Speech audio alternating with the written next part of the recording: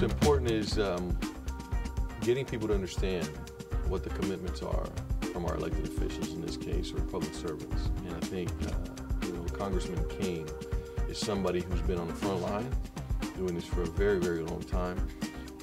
As a graduate of the college, it sends a very strong message. I think his message today about how the college prepared him, really to talk about how it anchored him, right, as a moral compass that enabled him to really think about his work in ways that I think are critically important. I hope, first of all,